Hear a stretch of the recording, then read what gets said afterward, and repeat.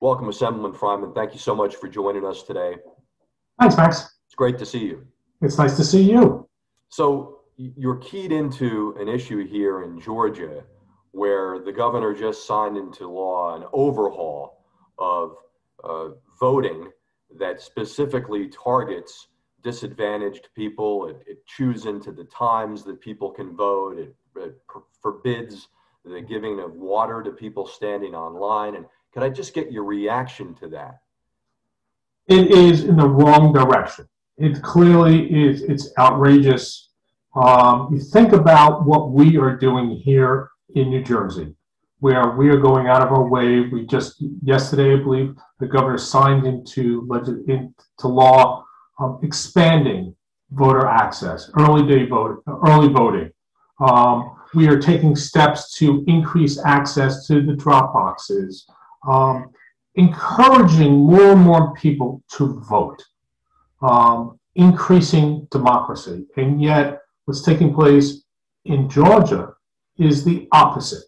It is truly outrageous. It is truly rolling back and going backwards in time of what we hope to be happening across the country, which is encouraging people and making it easier for everyone to get involved in democracy and vote. What role can New Jersey play? And to that end, what are you doing in a proactive sense as a New Jersey lawmaker? So as this is taking place, we can sit back and saying, "Oh, isn't that a shame?" And boy, isn't it great to live here in New Jersey as it relates to that? But I think we have a moral obligation to stand up and to support the residents and the voters of Georgia and other states that are planning to do this outrageous legislation, to support them. After all, they're being Stacey Abrams and others and are speaking out. They're getting involved. They're being engaged. And so I'm a legislator here in New Jersey. I represent the 16th district. To do nothing is absolutely unacceptable and is wrong. So I think that there are some things that we can do if we're thoughtful and we're thinking through this properly. We can take steps to send messaging and actually hopefully bring others and get others involved that will change what the legislature has done in Georgia. And that is actually applying and utilizing how we spend our money in New Jersey, how we apply our dollars. So I head up the business, I'm co-chair of the business caucus in the assembly. And so immediately I'm thinking about, are there ways that we could say, maybe we should halt how we spend money in the state of Georgia. This is not unique thought process. If you think back 5 years, 6 years ago, when North Carolina enacted the bathroom ban, you had companies, one after the other, that all of a sudden put a halt to saying, wait a minute, this is completely unacceptable. This is in the wrong direction of equality. You had the NCAA pull out of North Carolina. You had others, Bruce Springsteen and others that stopped doing concerts there. The pressure was enormous. And eventually, the North Carolina legislature relented and pulled back. It's this kind of awareness and outrage that needs to take place, not only from New Jersey, but also our surrounding states and across the country, and companies that need to bring it down on the Georgia state legislature and let them know this is the wrong direction that they're going in. Today, this afternoon, the CEOs of Delta and Coca-Cola issued repudiations of the new law. And yet the governor subsequently said that they didn't say anything at the time. And much of the debate right now is focused around what preventative steps powerful people and businesses took, and were they complicit in the crafting of this law by not speaking up loud enough. And I guess in the legislation that you're examining, how do you punish those powerful forces without perhaps inadvertently punishing the workers and those who depend on these companies. So it is, I would actually say that the governor was right that when you look at specifically Coca-Cola, the CEOs of Coca-Cola and Delta and Home Depot, which you haven't heard from, who are based in Georgia. Initially, their responses were, and it's been reported that they said that their response about this legislation was initially fairly benign. And now all of a sudden they're starting to feel pressure from other corporations from outside, from their workers. They're saying they need to do more. They need to speak out. So their response has been slow on this topic. I do think that we need to be aware of the fact that if we were to call for, hypothetically, a boycott of products from these companies, we need to be aware that we might be inadvertently hurting the workers, the middle-class workers from these companies.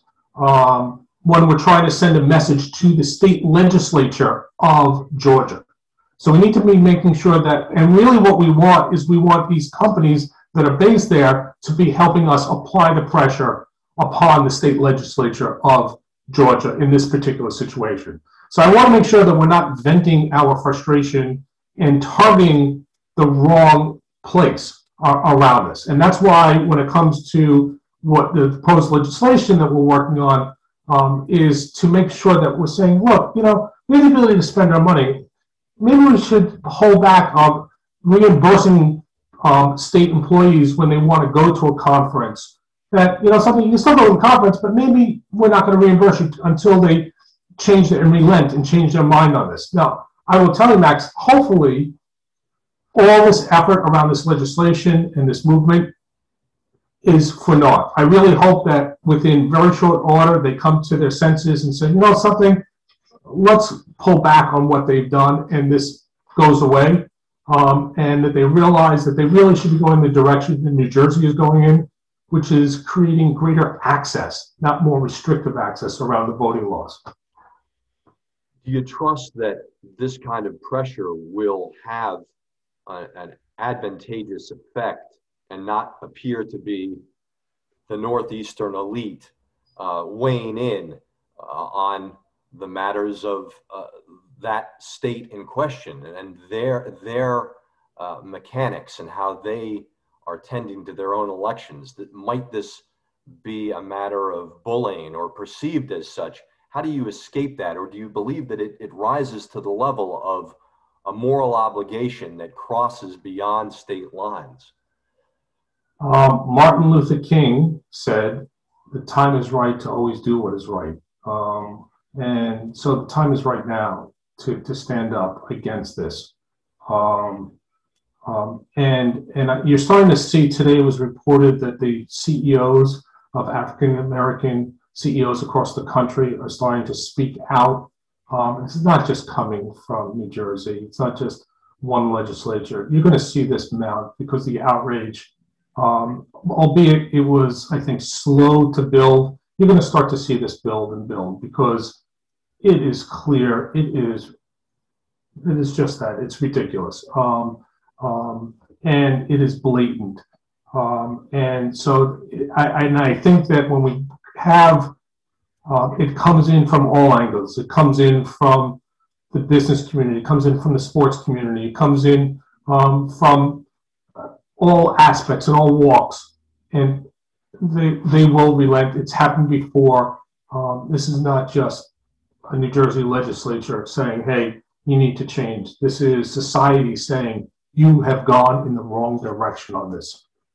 Assemblyman, to be clear, your legislation would prevent or prohibit those who might want to be reimbursed for a trip to Georgia or one of these other states that is going down this road now by the state. You wouldn't want state monies to be spent on Georgia or other states that are preventing people from engaging in their basic right to vote as Americans.